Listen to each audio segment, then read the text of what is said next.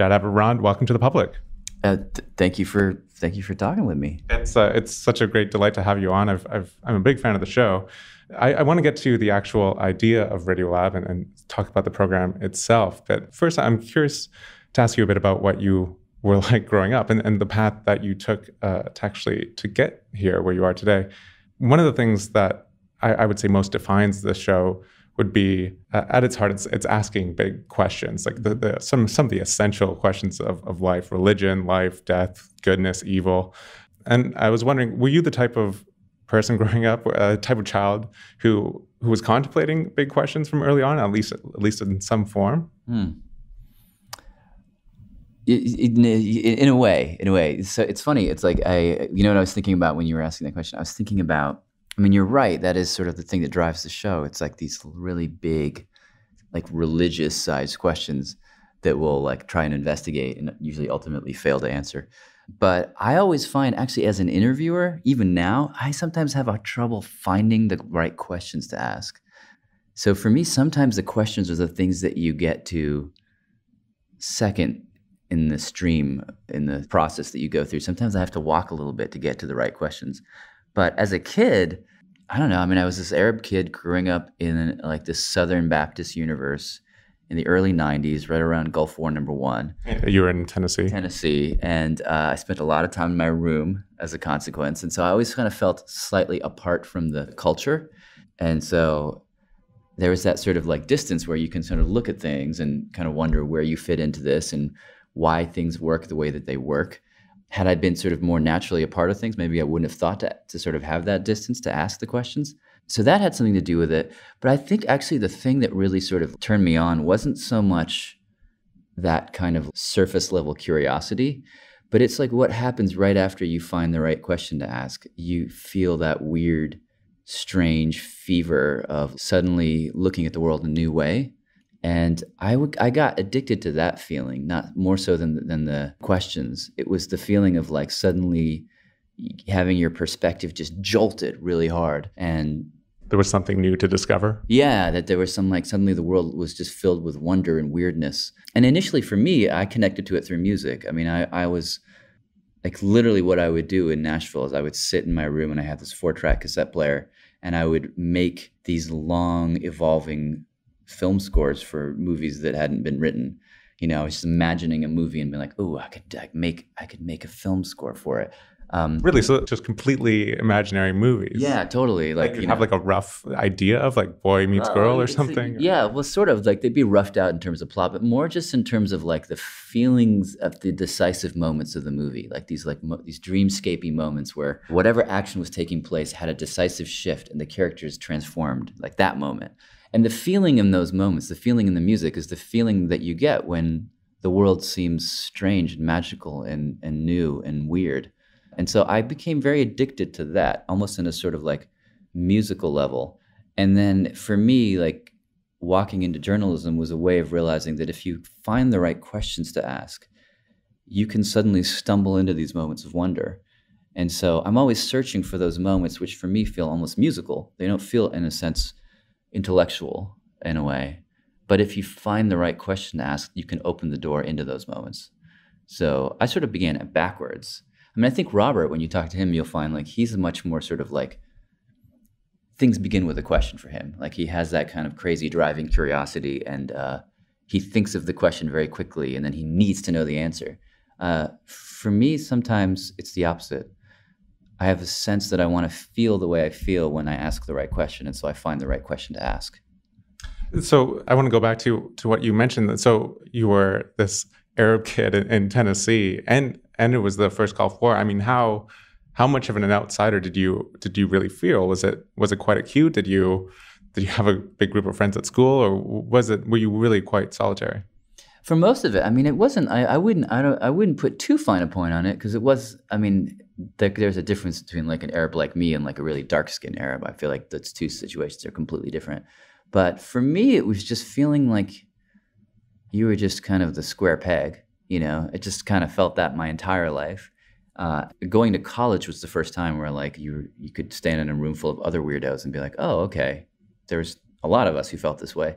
But at the time, it was just, I mean, I remember in 1980, like, you know, the bombing of the American embassy. That was a very strange time to be an Arab kid in Tennessee. And I remember like having very strange conversations with people that I couldn't really process. 1991, like people didn't really know how to process it. So it wasn't like a racism in any kind of overt sense. It was just like people were confused by me. And as a result, I was confused by me. You know, like you're trying to figure out who you are by queuing off of others. And I always felt a little uneasy about it. Like my parents who moved here from Lebanon, for them it was in a way much simpler. You know, it was about trying to find a way to strategically enter this new culture. For me, being born there, I just felt kind of just confused. I wasn't quite sure where I stood. Whether like between, were you Lebanese, were you an American? Yeah, and like, you know, we would go to Lebanon all the time, and there I was entirely the American, you know? And so it was just always, you always felt somehow in between things. In America, you're the Lebanon guy, and in Totally, Lebanon, you're the yeah. American dude. Yeah, exactly. And like I remember in Tennessee at that point, it was very like the fact that we didn't go to church was very weird for people. And I remember like Sundays being this annoying day where I almost wanted to hide because I wasn't in church, and like you'd see your friends and they would just look at you like, you're not in church? And now it just sounds And you could stupid. just pull on them, well, you're not in church. No, I know. It just sounds stupid to say it now, but it was like a big deal for me when I was growing up. Like I would always try and convince my parents to take me to church just because I was like, isn't this what people do? Shouldn't we be doing it too? But now I'm like, God, that's ridiculous. But And what did your parents say about it? well, it was just it didn't compute for them. They're both scientists. They were like, why would we go to church? You know, and for them, they came from Lebanon out of this war that was driven by like sectarian violence and religious difference. So they were like, get me as far away from that as possible. They wanted no part of it. Yeah, I mean, for them, it was just everything that was wrong with the world. But for me, it was everything that was keeping us from integrating with these people, you know? So it was different on that level. It was just like somehow we didn't fit the norm. And it was just, that gave me a certain distance from things, which actually I'm kind of grateful for now. Because? I don't know. It's like, it's that sense of like, I always feel like what we're doing now in our reporting is like exploring the weird tensions between things. And I just feel like I was always there to begin with. And so that it makes sense to me. I feel like I can draw on my early childhood memories as we're like going into these new topics. Somehow there's a feedback loop that works. Well, it occurs to me if you feel outside of things, then there's a whole bunch of things that you can't really take for granted that for most people are just fish in water. You don't even know you're wet. Whereas if you're not a part, then you have to think about these things very intently, like whether or not you go to church and why you should go to church or not. Totally. That's a better way of putting it, actually. Yeah, that's exactly right. Exactly right. Yeah. So you end up going to Oberlin, and so you were thinking about, well, you did go into music composition. So that was your dream that you were pursuing? Yeah, I mean, ever since I was like 5 or 6, that was the idea. I'm not quite sure where I got the idea, but I wanted to write music for films. Because that's such a specific idea to have, and one wouldn't think that would be in the air in Tennessee. Yeah, well, I don't know. I mean, I just remember like I loved movies. I loved those moments in the movies where the music kind of took over, and I wanted to just do that. I was like, if I could do that for people, then that would be amazing. So how did it actually work when you got to Oberlin? I mean, first, it sounds like you had more of a feeling of being understood or belonging once you got there. Yeah, I mean, I remember the first day on campus, and it was just that is a school for weirdos. You know, I mean, it was just walking across campus, and it was the first time I'd ever seen like guys kissing each other. I remember that, like that was happening everywhere, and it was just like, for me, kind of shocking at that moment. It was racially diverse, ethnically diverse. I remember politically, for me, it was always weird being an Arab kid in Nashville, but like there were all these Arab kids who were getting together and like being really politically aware, and like they'd all wear these keffeys and like go out and march. And I sort of fell in with them for a second, and like it was just a completely different attitude towards like who you are. It was like, I'm not just going to be who I am. I'm going to be it loudly and yell it and march about it and rah, rah, rah about it. And so like that was there from the first moment I walked in. With politics or with everything? Everything. Like everything. It was very much like an activist culture. A sort of like, it was kind of like that bad combination of like entitled kids who have a lot to say and prove, But also, like, for me, it was kind of liberating. So I remember that. I remember, like, musically, it was kind of amazing. Like, I was writing these really sort of synthy kind of film scores, and I walked into a place that was, like, really rooted in experimental classical stuff. So I remember the first moment walking down the practice halls and hearing what people are playing, and just, it's like your world explodes in those moments, you know, and you're different and like in a moment, you know. That's how it felt like the first day at college. It's like suddenly you're in an environment where you make sense. Yeah, like it's funny, people ask me a lot about Nashville, and I almost felt like within the first few days of college, my 13 years in Nashville almost got erased. Like, it took me a long, long time to come back to that part of my life and be like, wait, so what actually happened? Because, like, my dad moved back there recently, and so I'm now going to visit him. And I find myself, like, just driving around, looking at all these places and remembering and trying to, like, reconstruct. It must feel like a huge disconnect. Like, did this really happen? Yeah, there's a little bit of that feeling, you know. I love the place. It's beautiful. It's completely changed. So it's not in any way like, I'm not saying anything bad about them. But I do remember the first few days of being at Oberlin's, like, everything changed on a dime, you know.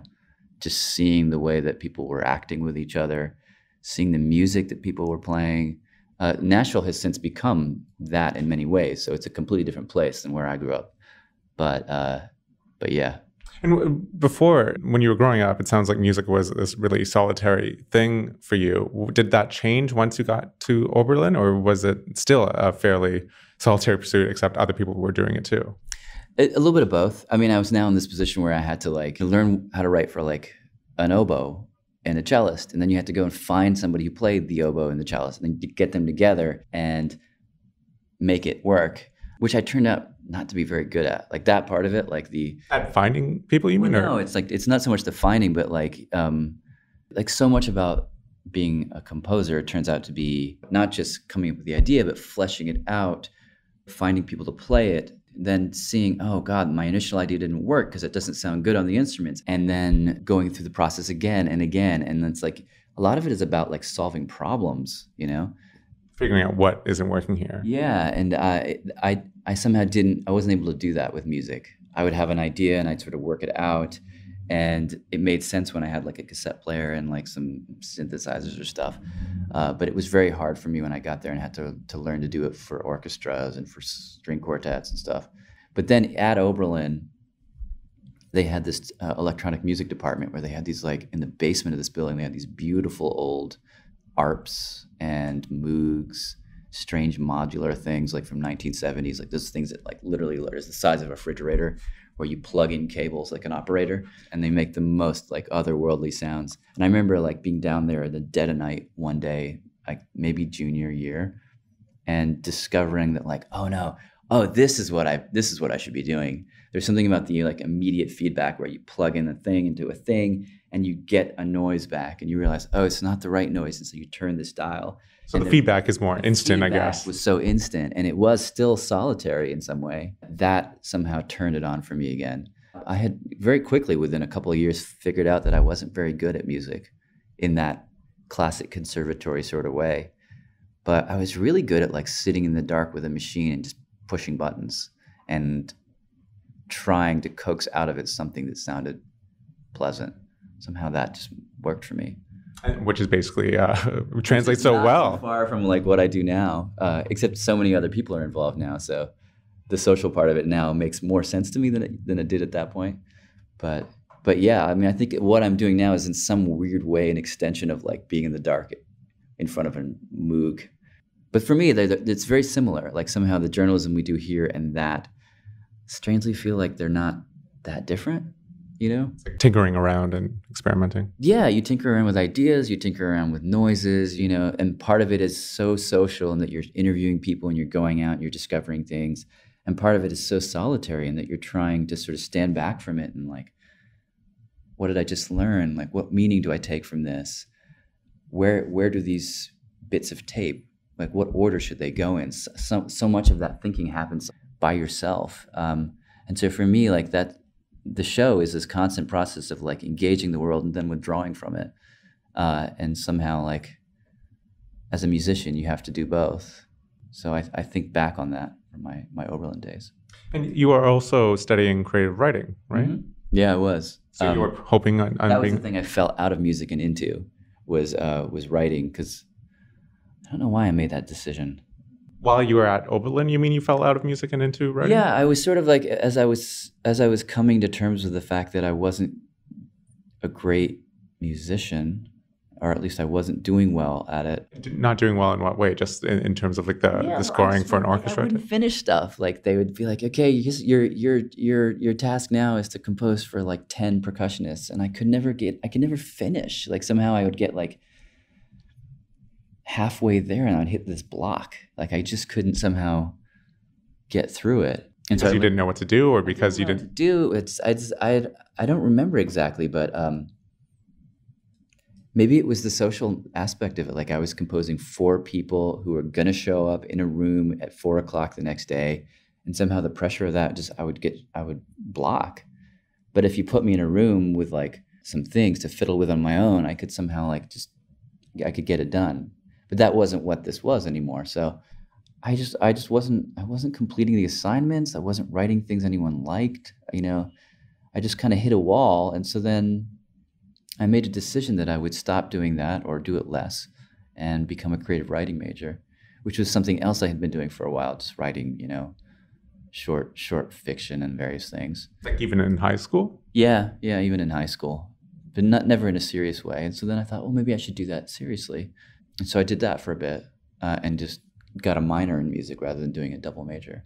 And did you feel, was writing a good fit? Did you feel like you had No, sort of a talent for it? The same problem. It's like, it turns out like staring at an empty page is just as hard as staring at an empty staff of music. Like I ran into the same problem. I'd have great ideas and somehow I could never finish them.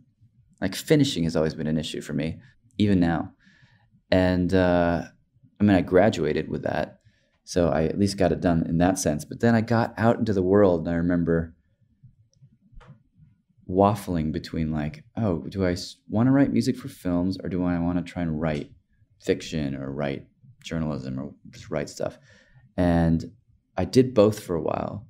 I wrote some music for some short films and for one feature, and then kind of hit the wall and realized it's just really hard. It's just like, it was hard to make any money. It was hard to be able to solve problems, because like you go to a filmmaker with an idea for what you thought the film needed, and he didn't like it, and I could never come up with the second idea. Like, oh shoot, okay, he doesn't like that, but I'm stuck on it. I can't somehow like flush my brain of it and go to the next thing. So I would have that problem a lot. And then when I was writing, I was doing a lot of short pieces for various things, and that wasn't making me any money, and it was taking me far too long to do it. And so I just kind of like had this like slight crisis moment, like 3 or 4 years after school. I wasn't making ends meet, and I was working all the time, and things weren't sort of developing. And so then at that point, it was 1995 or 6 or 7. And so I had a day job working at an internet company, because like anyone with a pulse could have worked on the internet at that point. And where were you? Had you like moved to New York already? I was in New York. I was living in Brooklyn in a loft in Williamsburg, and did that for a while. And then what were you actually doing for the internet company? Oh, it doesn't even matter. I did like dumb shit. I think I was quote producing, which at that point meant the client had like, this is what I want, and the engineers were like, this is what I can build, and you had to somehow translate between them. I worked at a few companies like that, and then I remember at one point being like, I don't want to do this anymore. And my then girlfriend, now wife, was like, okay, well, what do you want to do? And I was like, I don't know. I kind of want to do them both, but neither. Like, is there something where you can do them both, but you don't actually do either of them? And they were like, well, maybe you should work in radio, because it's kind of like sound, it's kind of music, but it's not. It deals with stories and narrative, so it's sort of like writing too, but it's not. It's like spoken. So there's like the voice, the sound. There's the things you write, but it's somehow more visceral, more immediate. So I just started volunteering at a radio station down the street from here. WBAI? Yes, WBAI. But Pacifica. But so you had never really listened to radio before this, it sounds like, or at least not much. No, not much. I mean, I had the experience a lot of people have where like your dad drives you to school and he's listening to NPR, and so therefore you tune it out. I was like that kid for most of my life, only vaguely aware of like public radio. And had your wife listened to radio a lot? Did she weirdly, she had gone, it was a weird confluence of events. This is interesting, actually. I don't know that you know this. So she had gone to a demonstration of a pirate radio setup. So this guy from this little collective called Prometheus Radio, they were teaching people how to do pirate radio broadcasting. And like you get this box, you put it with this box, and you can broadcast out your window and start like a... Broadcasting illegally, basically, Yeah, just with like a illegally. car battery or... Exactly. And I think the FCC at that time was kind of nasty about like cracking down. And so like these people were real sort of punk rock renegade types. And they would set up these little parties and broadcast it. And then like the neighborhood would tune in. And then they'd like race in their cars to some other neighborhood. And so she had seen these guys give a talk. And she was like, you should come and check this out. So they gave another talk. And at that talk, Amy Eddings, who now works at this station, came up and gave a little speech. And she was talking about storytelling on the radio. And somehow like her in that context, it was super cool. I was like, oh, well, maybe that's really interesting. Let me do that. So I went and talked to Amy, who now works just downstairs. She has no memory of this. I went and talked to her, and I was like, well, who do I talk to? And she pointed me to these folks at WBAI. And was she was just experimenting in radio, or had she worked in radio? Working in radio, maybe at WNYC at the time, probably. And it also had a punk side to her too, I guess. Yeah, so maybe her roots were in this sort of like super hyper local community radio, fly by night type thing. So she pointed me to them, and I just show up there one day, and they put a mic and a recorder in my hands. They were like, "Go cover this protest." And so that day, pretty much, yeah. I mean, it was like it's such a dysfunctional place that like if you show up, they will send you out there because they don't have enough time to be able to train you, and so suddenly you're like on the air. Which is so interesting because like Amy Goodman had that exact experience. You had that experience. It sounds like Robert. Amy Goodman. So like she was like sort of the top dog there, but there's a lot of like actually really good journalists who were making no money. They were using old equipment, and they just needed help. And so if you showed up, suddenly you were like doing these god awful 12-minute pieces about like some protest at City Hall. And I just did that for a year. I made some of the worst radio that has probably ever been on the radio. But in the process, kind of like figured out the basics, like, okay, here's how you hold the mic. Here are the questions that you ask. Okay, so now you got the questions, you put them on this reel-to-reel tape. Here's how you cut the tape. Here's how you write in between this bit of tape and that bit of tape. So it was still cutting tape then? Yeah, it was like going from, I grew up in the age of like computers and MIDI and all that kind of stuff. So I had to sort of like unlearn that stuff, go back to like reel to reel. Because that must have been just at the edge of when that stuff was disappearing. It was just changing over at that point. Although part of me wishes it never did, because there's something wonderful about actually holding the tape and feeling it in your fingers. Really? Because I was just thinking earlier today, like how impossible your show would be with reel-to-reel tape, because you'd have so many like tiny splinters of tape with an and a laugh. You just go crazy. This show could never happen on a reel-to-reel. But there's something cool about the way you listen when you're listening on tape. But so yeah, BAI, I did that for a while and really learned the craft. But just the basics of it, like just the basics of it sort of like got under my fingers at that point. And then I just started freelancing at that point. I was doing some pieces for NPR. I ended up like kind of loitering the halls at WNYC and working for shows like On the Media and Studio 360. That sounds like a pretty big leap. It was a leap. It took a long time to make. And then, 9/11 happened, and like the shit hit the fan. And all of a sudden, everything here changed. Everything at WNYC and in New York changed. And the need for documentaries and news went way up. And I just found myself somehow swimming in that stream and like running around to different places and interviewing people and doing half-hour documentaries. And somehow that's where I was when Radiolab began, which happened like in the wake of all that. The schedule here got shuffled completely, to accommodate all this news. And there was a slot that became open Sundays at 8 p.m. and it was on the AM, and so no one was listening. Turns out that's actually literally true, because they would drop the power, so like you couldn't actually get the signal. This was so you guys weren't interfering with Canada signals, right? Yeah, strangely, the signals bounce off the water and like end up in strange, faraway places, and so they had by law to drop the power. So I remember actually driving back to Brooklyn one day and trying to listen to my show, and I was maybe like 30 miles from the transmitter, and it was just like you could not hear my voice through all the static. And so like, So you didn't realize for a long time that. no, for about a year, I was like, I'm reinventing radio, but actually I was reinventing it for nobody.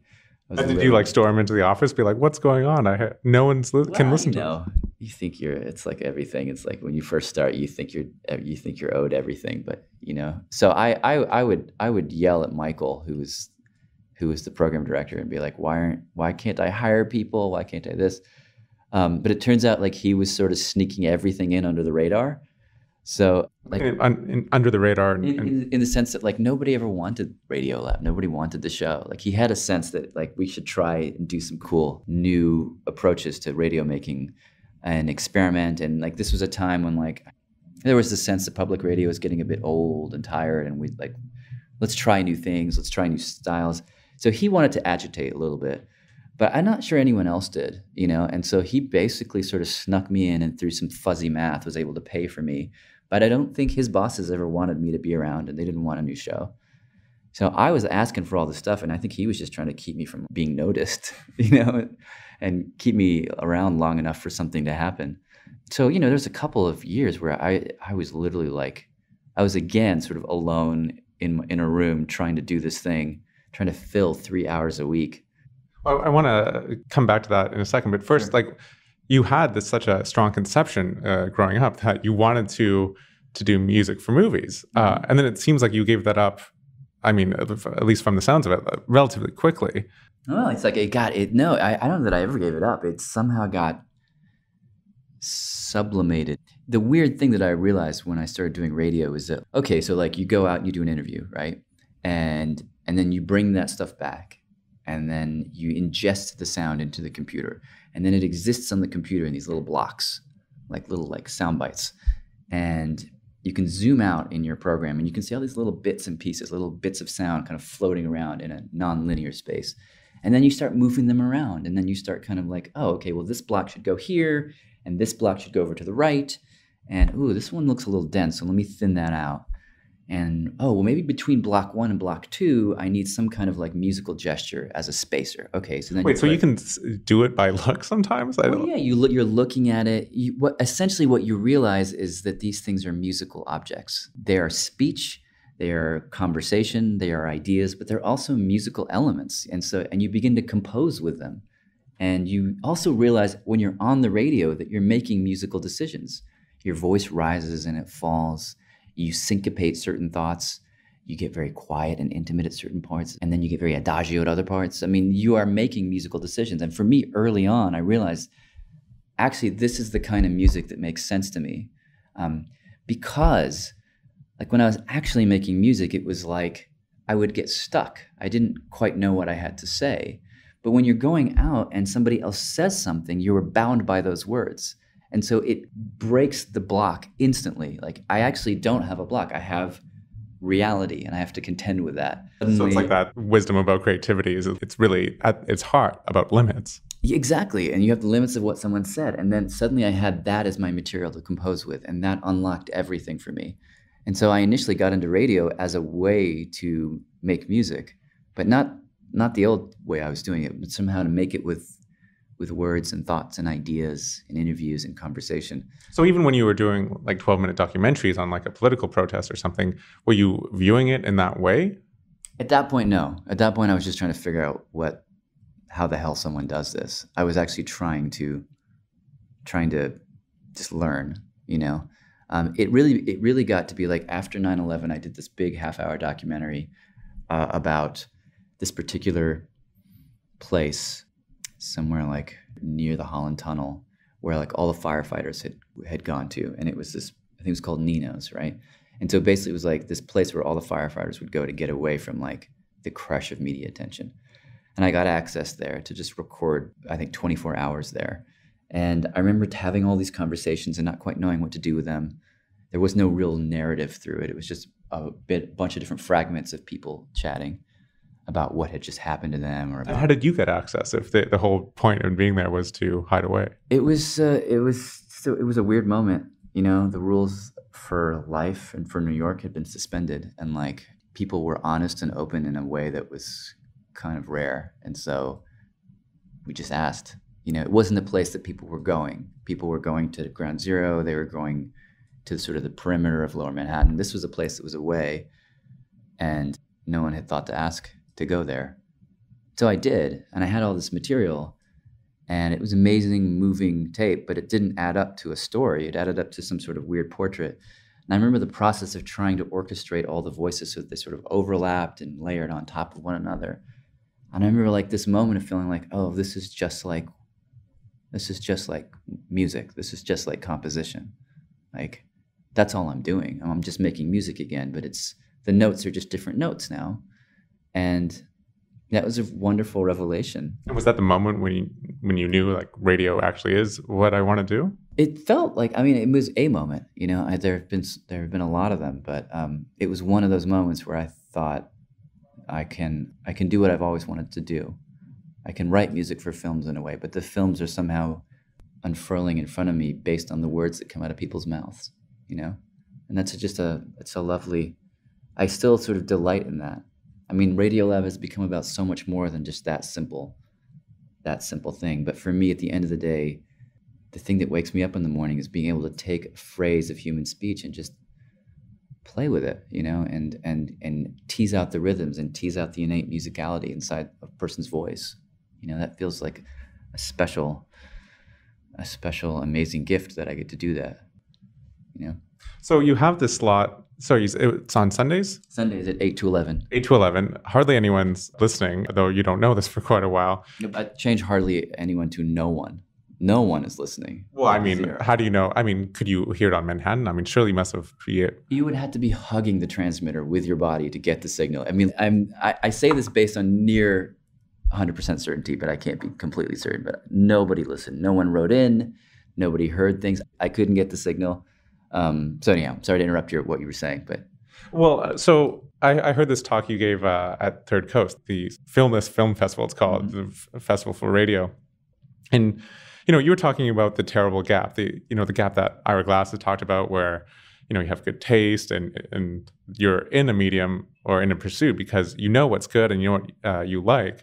But then there's where you are, which is not so great. Mm-hmm. And this gap is sort of like existential angst boiled down. And it sounds from this talk that you really went through a rough time. Like there was lots of moments where you felt like this was just basically impossible. Yeah. I mean, it's interesting. I'm trying to think of what it was I mentioned there. That you talk about the German, the Forest of Darkness or something along those lines. Gosh. God, yeah. Yeah, I mean, I think Ira was really onto something. I mean, there's also a guy named, I just bumped into recently, a sort of philosopher named Peter Parker, or Philip Parker, I forget his name exactly, but he talks about the tragic gap, this sense of like, you've got the ideal of what you're striving for, but you also have the reality, which you're aware of. And somehow you can't give into either. Like you've got to somehow like search for the ideal, but not get so divorced from the reality that it's a really interesting sort of thought. But yeah, in terms of that journey that you have to go through in order to sort of find your voice, that took a long ass time for me. I mean, starting at BAI, coming here, starting the show, it's never been easy. It's actually been it's been a long and arduous sort of learning process. I mean, the German Forest being this sort of particular moment. Actually, you know, if you want to talk about moments, that actually probably is one of the real moments for me where I figured out some things. I mean, one of the real pivotal moments for Radiolab was on the air, on the AM. No one was listening. It was hard to justify, and I think the station was seriously thinking about stopping it. And at this point, it was basically you were curating documentaries that had been produced elsewhere. Right. And, you know, to the credit of the station, they were like, okay, we should fire him, but we don't want to because maybe there's something going on there. So let's give him something to do. So the project that they came up with for me was to create an hour-long documentary about Wagner's Ring Cycle, which is a cycle of operas written by Richard Wagner in I forget when exactly, but for people who love opera, it's like the pinnacle of the art form. Now, I didn't know any of this going in. I was just like happy to have the work. So yeah, sure, I'll do it. I didn't actually realize that it lasts 20 hours and it encompasses 2,000 years of German mythology. There are like 500 characters in the damn thing. It's impossible to summarize. I think that was your job, was to tell the story of this? Yeah, that was my job, was to somehow tell the story in 1 hour of this entire thing. And I was doing it. The people who were sort of my editors were a bunch of opera like aficionados. And so they wouldn't let me leave anything out. Like I would be like, okay, I just want to like tell this story. They're like, no, you got to talk about Brunhilde. Oh, fuck. Okay. All right, I'll talk about Brunhilde and Wotan and the spear. No, but you also have to talk about the dwarfs. And okay, what about okay, fine, I'll talk about the dwarfs too. Oh, but you really have to talk about the Rhine maidens and the gold at the bottom of the Rhine River. Oh God, okay. And it was just like, I could not find my way through this material. It was like, we actually began to refer to this as the German forest, because it was, to make a long story short, I mean, at the end of that process, I was up for days and days and days, and I couldn't. Literally just like with the computer trying to. It's like we worked on it for months, and I could not get it done. There was so much we were trying to cram into it.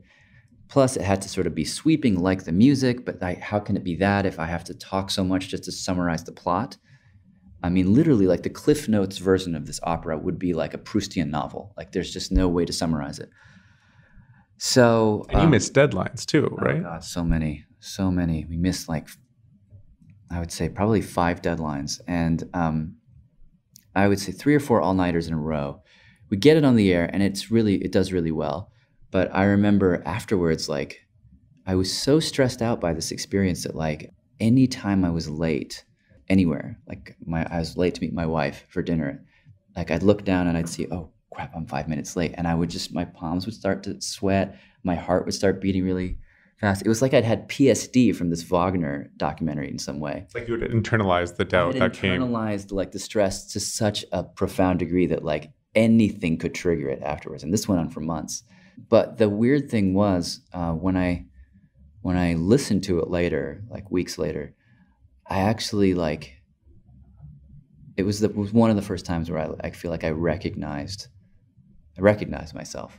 Like, actually, this is what I want to do. Like, in terms of how Radiolab sounds now, that was one of the first moments where like it clicked, and that it was this crazy sort of soup of music and sounds and ideas, an incredible dense amount of thoughts and productions kind of coming in and getting jammed together, but still sort of swirling and dancing and never getting heavy. I somehow managed to do it for the first time in that documentary. And now everything we do has the sort of ambition and sweep of that thing. I mean, we're doing huge, huge topics that are insane. Like it's just dumb to even think of it, but we embark on these massive explainers trying to take huge amounts of technical information and boil it down and still make it feel like it has a flow and a dance and a lightness to it. And Wagner was the first time I feel like I did that successfully, you know?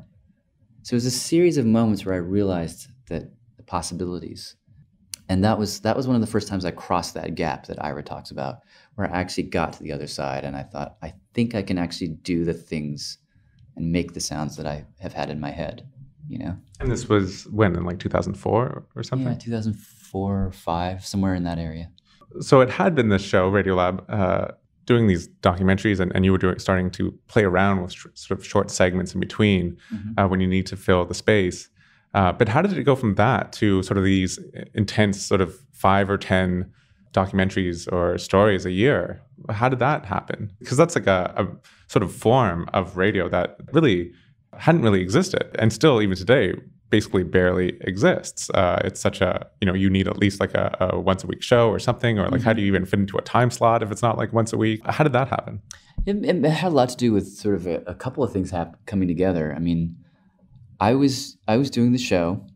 The show sounded, and particularly after the Wagner thing, began to sound the way I wanted it to sound. I still hadn't really figured out what was interesting in the world and what I wanted to talk about. And I was kind of gradually figuring that out around the time when I just randomly bumped into Robert Krulwich. I mean, again, one of the ways in which I could justify the show was doing other things for the station, and they would often ask me to make promos. So they asked me to make a promo of all of these famous people who had supported the station, and Robert was on the list. I remember going and like asking him to make a promo, and we just somehow like had this weird chemistry in the moment and began talking. And a couple of days later, we're having breakfast. And then the next week, we're having breakfast. And then for months, we're just having breakfast constantly. And meanwhile, I'm doing Radiolab, and I'm, staying up all night to make these shows. And then I'd go out to breakfast with him, and I would talk about what we did. And I'd say, I got this scientist who is talking about memory.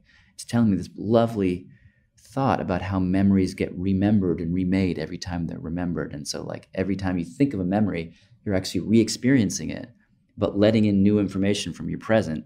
And then the memories get kind of colored and tainted. And it's a cool idea, but I don't even know how to talk about it. And then he'd be like, well, maybe you should think about doing a skit, make it into like a bit of radio drama. In fact, you know what, Jad?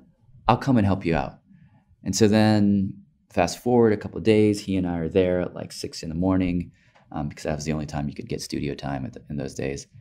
And I have this tape of a really dense interview with a scientist about memory, and I play him the tape, and Robert's like, okay, let's imagine like we're in a garden, and we're rabbits in a garden. And then somehow like he'd spin out something about like the rabbit is in the garden, and the rabbit, what does the rabbit know of the garden? Like maybe, is this the same garden that the rabbit was in last week? Does it have a specific memory of that garden, or is it just remembering garden? Like he would kind of, I don't know, he would go off on some riff, and then he and I would improvise. And then I would take that tape, later in the afternoon, and I would cut it all up. And I'd think to myself, where can I stick this scientist? Somewhere in here the scientist could go. So I shoved her in at some certain places. And then I would listen to it a couple hours later and be like, maybe if we're talking about a rabbit in a garden, we really should make a rabbit in a garden. So we should hear the sounds of birds and wind and leaves and a rabbit chewing on something. So then I'd kind of create that.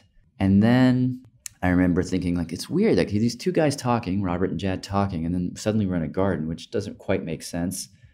So maybe I need music, and I could use music every time we go into fantasy world. So I'd kind of score that. And I took this, and we made a 5-minute thing about the science of memory rooted in a skit about rabbits in a garden. And I honestly cannot remember the connection, why we chose rabbits in a garden. There's probably some logical reason for it, but there it was, this 5-minute thing. I shoved it into a show that I was making. And I remember listening to that like the next day or whenever it was that it aired, and hearing those 5 minutes and being like, that is the weirdest thing I've ever heard. It's like, I don't know what I'm listening to, but it's kind of amazing. It's like two guys talking. It's like they're having breakfast. But all of these thought bubbles are sort of popping out, and suddenly we're in a garden, and there's the sound of a garden, and then suddenly boop, boop, boop, boop, a thought bubble comes up, and we're thinking about a scientist. And like, it was this weird, surrealistic, multidimensional breakfast conversation. Is that when it took the form? Yeah, that was sort of like the pilot almost, yeah, in a way? This inadvertent prototype for Radiolab. It was this idea of like, you can combine a conversation, a completely imaginary mental space, a real interview with a scientist, crazy surrealistic sound design, strange multi-layered editing, the kind of raucous energy of conversation, alongside the crazy sort of precision of editing. All of that can kind of come in and just kind of collide. And it just sounds interesting. It just sounded interesting to us. But it was only 5 minutes. And so I remember Robert began to appear as a guest on the show in those early days. And this is still once a week. This was still once a week. So we would just find little bits, little 6 or 7 minute bits to work on. And we tried to repeat the rabbit in a garden experiment. And we failed over and over. I mean, we just made like gratuitous, terrible skits, and it just never somehow took off. But slowly over time, we figured out the rules. We figured out like why this works when it works, and why it doesn't work when it doesn't work. But it was a slow process of just kind of like trying things out in this very like neglected sandbox of like 8 p.m. on Sunday nights. And to make a long story short, eventually it felt like we kind of had a groove. And at that point, the station, to their credit, recognized it, and they took us out of Sunday nights, and they put us on the FM, and off we went. Well, not quite off you went, because I heard the story that so you were replacing Terry Gross's time slot. Yeah. Okay. Right. And you didn't exactly get a lot of fan mail on this first move to FM. Right. So, okay. Yeah, you're right. I sort of shorthanded actually a long and painful passage. So, yeah, you're right. Okay. When they finally took us off the AM and they put us on the FM, and we were called Radiolab, and it was Robert and Jad hosting. It was in many ways the beginning of this Radiolab. Well, our sort of like, what is it you do in Nashville? Like your cotillion when you come out, you know? Our cotillion moment, if that's even the right term, was, well, okay, let me just back up for a second. So Ellen Horn, who was the first person I hired, who's now our executive producer, she had this crazy idea that like the way to package this show, because it was a problem, like we had so few of them, like what do you do with it?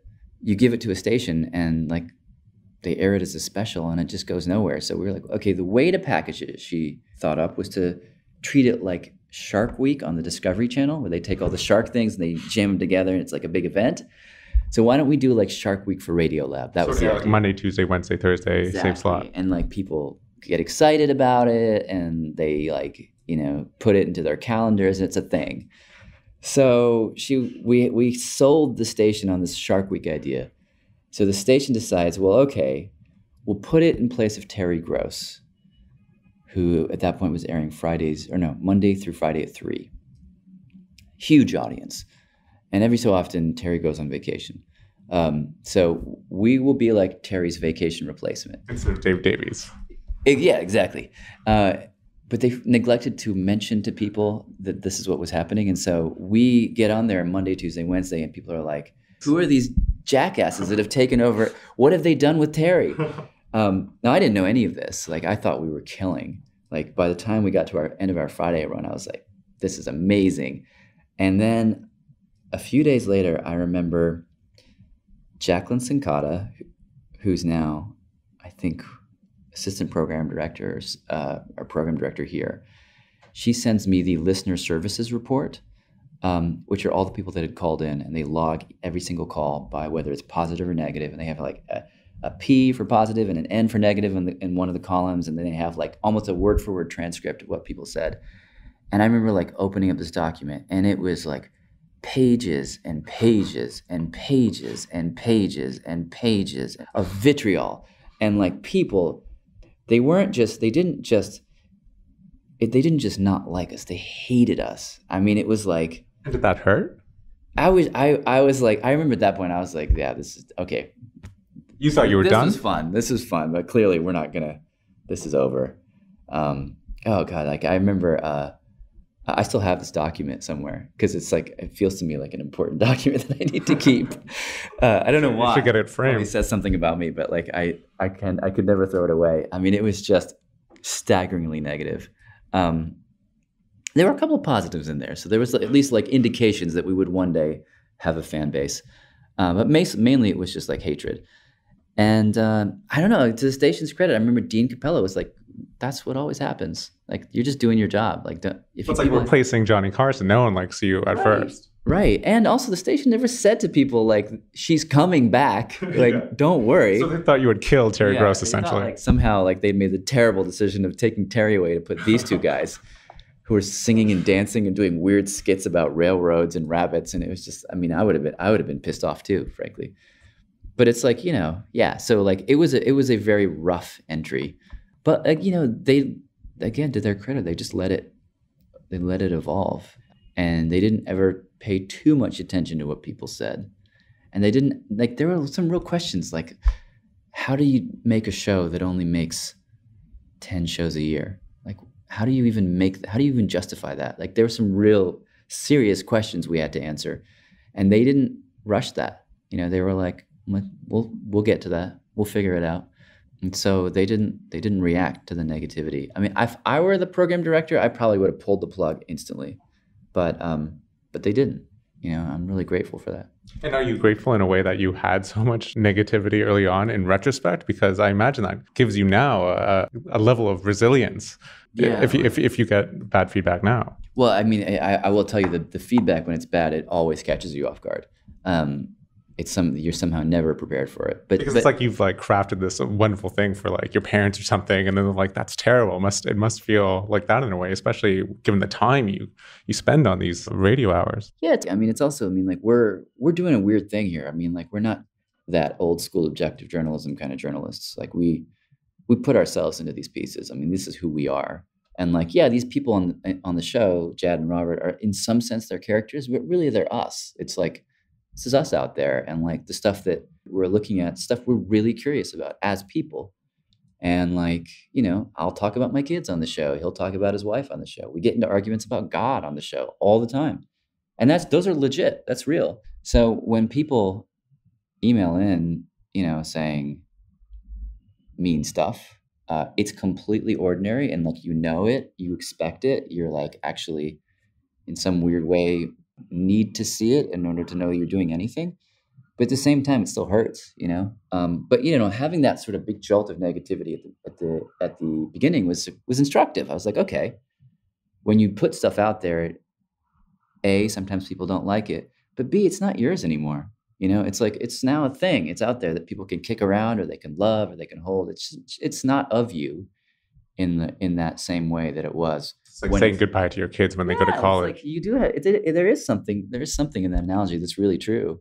It's like when it's you alone in a room, getting back to that sort of motif, it's just you and you can kind of keep it really close. But then when you put it out there, it changes instantly. And like now we regularly have situations where you're working on something right up until the deadline, and it could be 3, 4 in the morning, and you release it. And by 9, people are either applauding or yelling, you know, and it's just a weird feeling to be in, to see that kind of response. And sometimes it's just so radically different than you intended. And you just kind of have to roll with it. It's to work for yourself, I guess. Yeah. And also at the end of the day, I mean, like you do it, the decisions we make are because of the people you work with. You know, it's somehow not about the audience in the end, even though it's for the audience. You know, you try and get Robert to see things your way. You try and get Soren or Ellen or Lynn or Tim or any of the people that work for me now, try and get them to see it. And like we're trying to sort of convince each other, and they become. Is that genuine?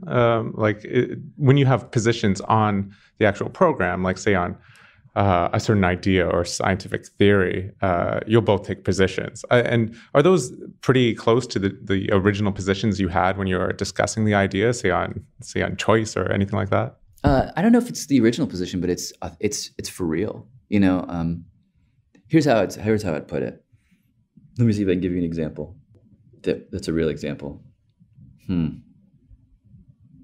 Oh, what would I choose? I don't know. I can't think of I mean, it happens so often that I'm somehow drawing a blank as to. So like the latest one with things, Robert has a more visceral attachment to. Sure. Okay, well that's sort of a fun one, but like we choose ideas that we don't know how to feel about. I mean, like that's one on purpose. On purpose, and so like, you know, we choose ideas that are not like binary. You know, it's not like there's this way of seeing it and there's that way of seeing it. There's this weird network of different places you could stand inside this idea. And we love the ideas for that reason. And so like this idea of like objects, the attachment we have to objects is one of these things where Robert feels strongly in one direction and I was sort of like a little bit on the other direction. Maybe I was more in the middle, but because he was being so strong in his, you know, like his romantic attachment to objects, somehow I felt like he was pulling things in a direction and I just naturally wanted to pull the opposite direction. That's a real instinct, but it's because somehow you want to give voice to all the different thoughts that are inside this little like stew that you're interested in. And the great thing about being a duet rather than just a sort of solo is that you can be different points in the prism in a way. Like you can deliberately explore the polarities of certain things. Like, right. It would just, even if it was produced to the same degree and with the same skill, it changes the show to have it with the two of you compared to just. And it's like as much as possible. I mean, the show, like having two hosts sucks when we both agree, frankly. It's like hard. It's like then you run into questions of like who narrates this piece and who narrates that piece. But it's amazing in the many, many, many times when we have different opinions. And whether that's a confrontational thing or an argument or whether we're just seeing things differently. I love that. I love what that can offer us. It allows you to go into places and not to have to like come to a conclusion. Both people can be right and wrong at the same time. And I like that. Pose questions without answering them. Yeah, exactly. And then increasingly the answers we get to are somehow like these weird contradictory, paradoxical places where like two truths can be both true but incompatible.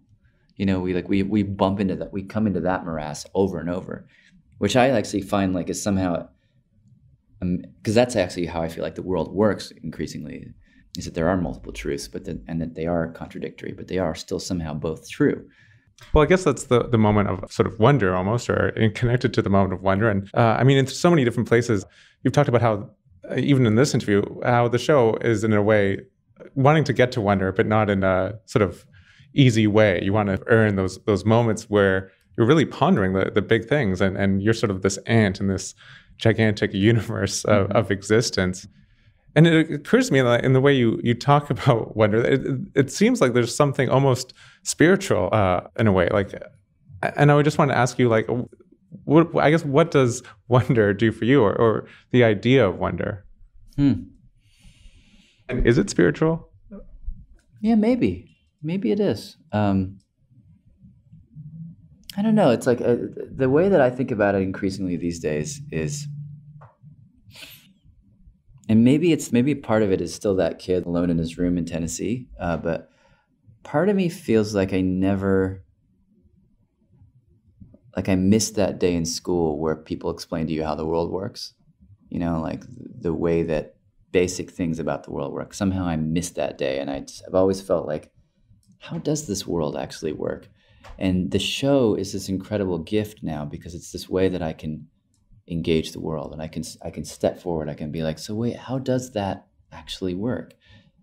Let's find out, and let's actually walk step by step in a rigorous way. And this is where the science often comes in, to get to the edge of what we know.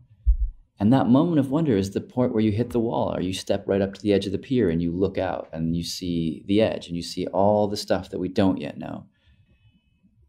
And for me, that's a deeply personal thing. It's the moment where I feel like I'm a part of this world, but I'm also a part of something so much bigger. And if that can, I mean, that's what I'm hoping to give myself with each story that we do. And if we can give that to somebody else, we can lead them step by step to that moment of wonder, then I feel like that's my only measure of success, you know? Is getting to those moments. Bringing someone else there, you know? Like somehow, it's somehow there's something basic to me about like doing it with someone. It's like doing it with Robert. It's like, makes all the difference in the world. And then giving someone else that experience. But yeah, at the end of the day, it is somehow just standing in awe of the world, the wonderful, weird, strange, sometimes scary awe of the world around us. Because that's why I like the show. I think connect to it is you'll go on these journeys and you think about these big, really at times, I think, scary questions, especially if you're considering them in isolation. Things like the nature of good and death and all sorts of sort of really difficult questions. How much control do we have of our own minds and our own decisions? And so you'll go through this journey through listening to the show. And in the end, I am often left with that sense of wonder. And it occurs to me, there's something tremendously life-affirming about wonder, because even when it's scary, it's like for that moment, you've sort of lost your self-consciousness. It's hard to have a moment where you're really pondering that and being in awe and feeling self-conscious or feeling bad about yourself. Yeah. It's funny. I mean, the way that I was thinking about it, I was just thinking about the other day is like the idea of like, what is wonder in some weird way? It's like this moment where, like, if you think about that old dichotomy of like your left brain is the thinking brain and your right brain is the feeling brain, which isn't true exactly. But there are these distinctions, there are these differences inside of us.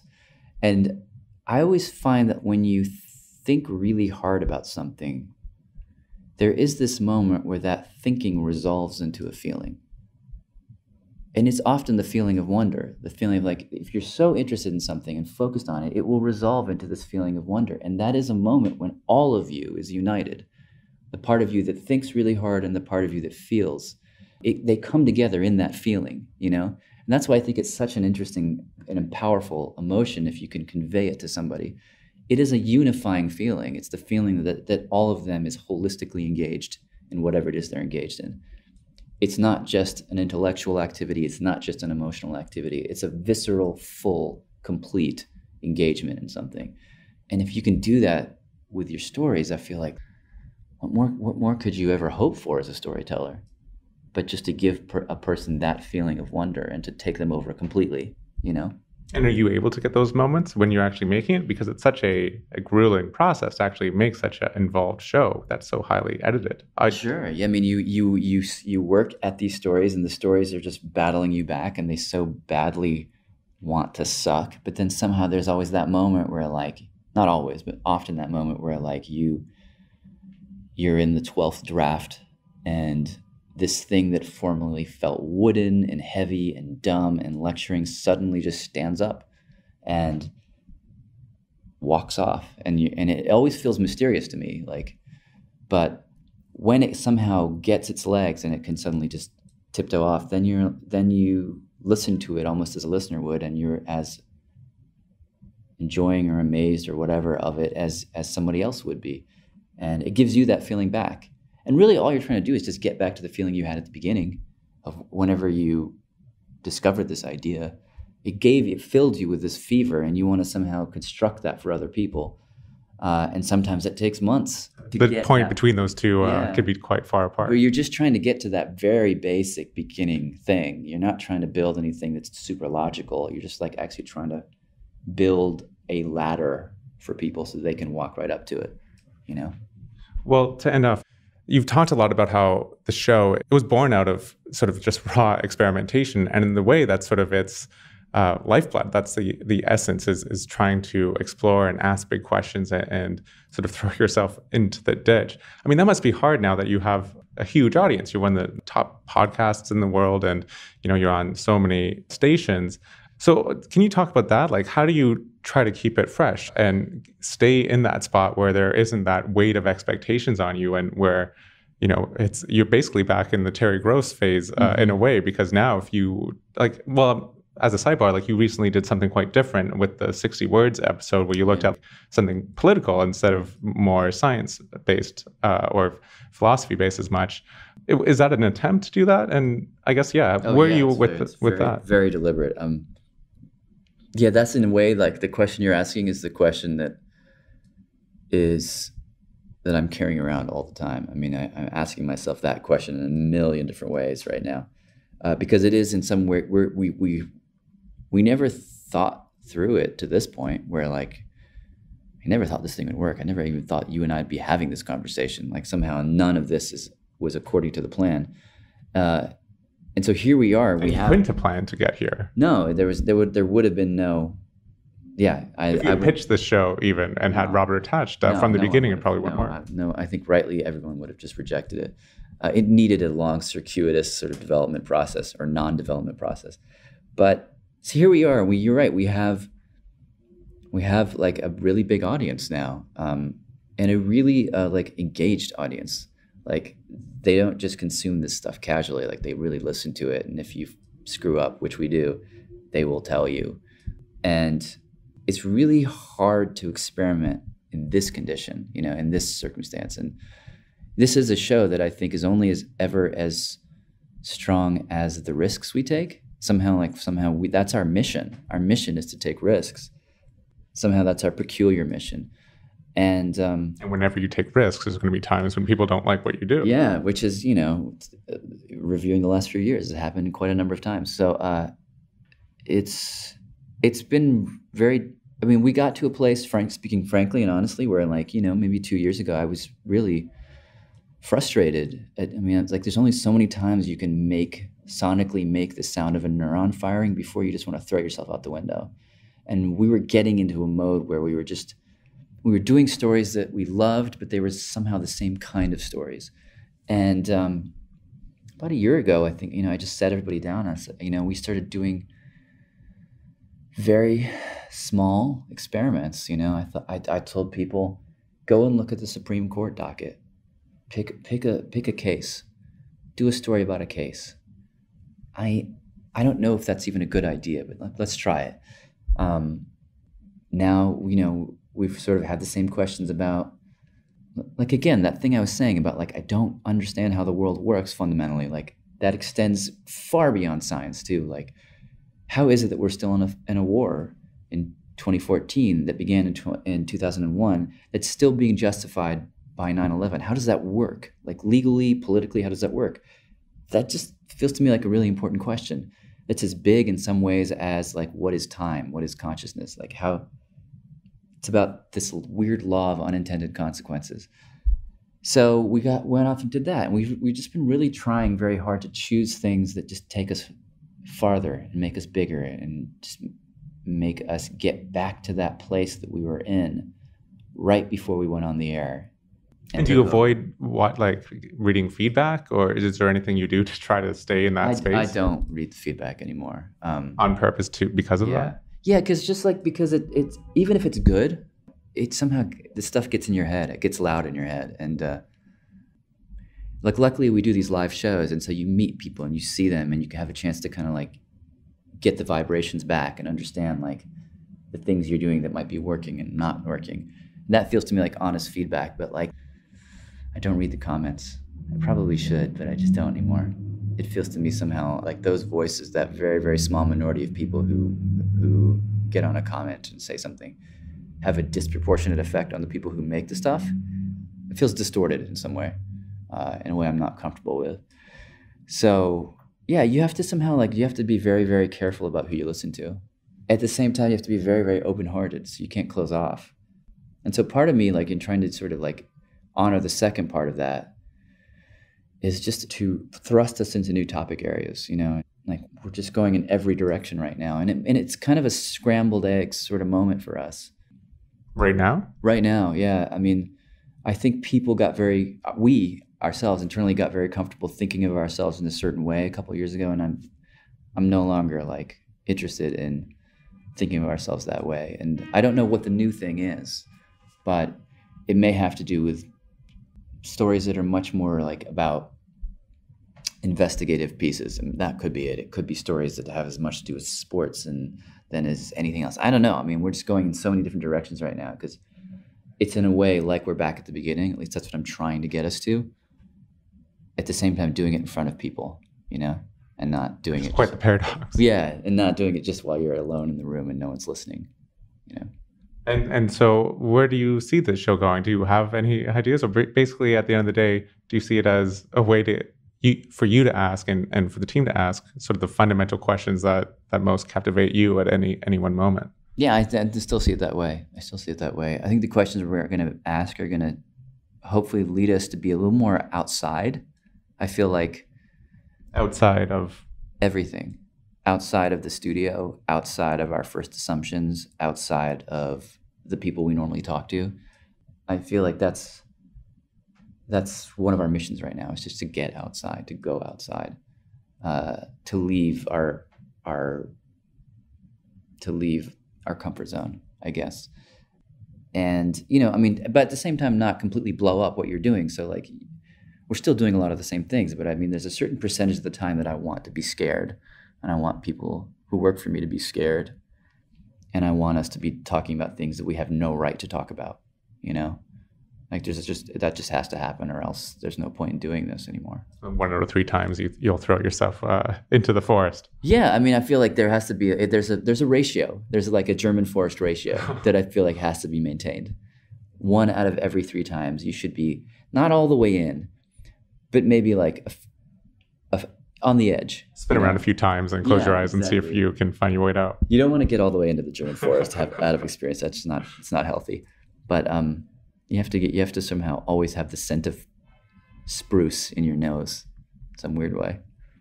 Well, I mean, it's such a sort of fitting metaphor for the show itself, because as a listener, it always seems like we're going on an adventure and we don't quite know where it'll end up at the end. And that's most of the joy on this end of the radio. So continue getting lost occasionally, and it's such a great, awe-provoking program. And thanks so much for joining me today. Oh man, it's been my pleasure. Thank you.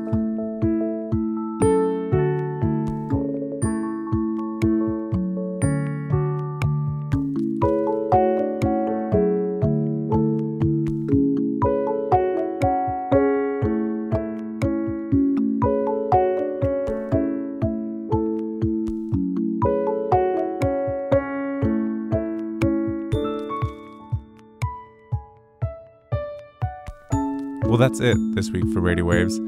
Thanks to Christina Peters for editorial help. Our logo design was by Joseph Nowak.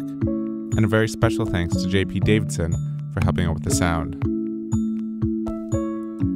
Music provided by The Years and Poddington Bear, both found at the Free Music Archive.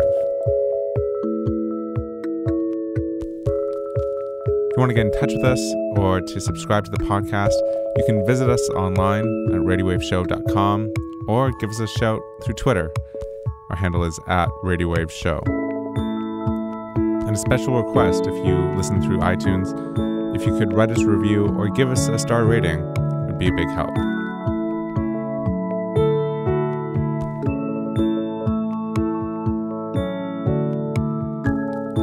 I'm Kevin Caners.